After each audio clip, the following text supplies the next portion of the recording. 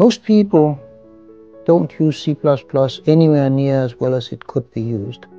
There's still a lot of people that try to use it as a glorified C or as a slightly mutated Java or Smalltalk, and that's not the right way of using it. Go back, read one good book and see if you're up to date or you happen to be stuck in the 80s or 90s. We can do much better.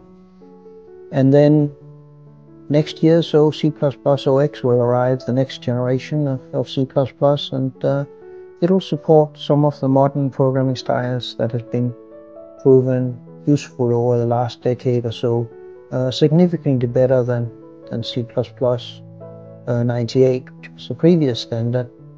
And so learn a little bit about it, look at what has been done, and try and understand why it was done. Things are just about to get much better.